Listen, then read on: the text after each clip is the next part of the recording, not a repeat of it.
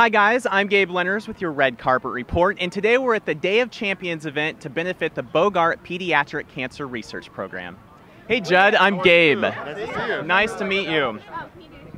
All right, you get an idea for a comedy, you start writing it down, but what key ingredients have to come together to make it successful? What key ingredients? Well, you have to have a good story, good scripts, you have to have funny people, you have to have a good director, you have to have some money, you have to have enough time to shoot it correctly. I guess that's it. Is that enough? Yeah, that's great. What's it like to go to work, especially on your new film, This Is 40, with your wife and your kids? Well, I like it because I get to hang out with them. Who wants to hang out with other people? Yeah, really, it's all about the family. That's right, and they're kind of hilarious, and you know the movie's a real collaboration between all of us. You know, a lot of it is kind of conceived at home, and you know it's our way of like talking about what the spirit of life is like, and then we could show our insanity, but in a way we want to. It's a controlled way to reveal ourselves, and I'm really proud of it. I think it's hilarious, but it's very heartfelt too. What's been your most exciting time, developing the whole movie?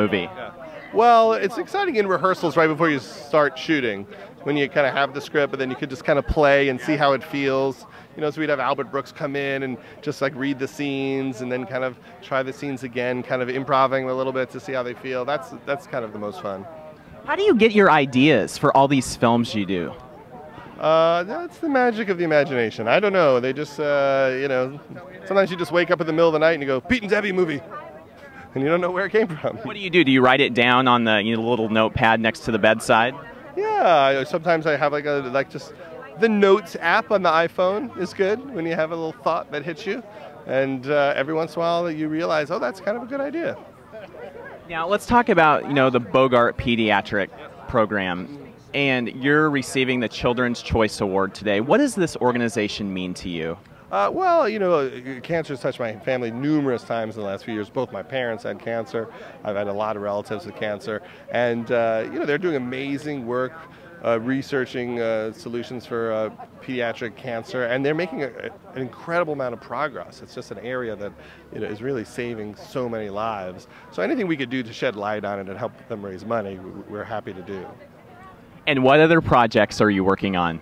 Well, the second season of Girls starts in January. And that's great. That really, really came out well. Lena has outdone herself. And Anchorman 2 starts shooting in March. I cannot wait for that movie. And that's about it. That's what's happening. Well, hey, thanks for taking time to talk with us. Have a great day, all right?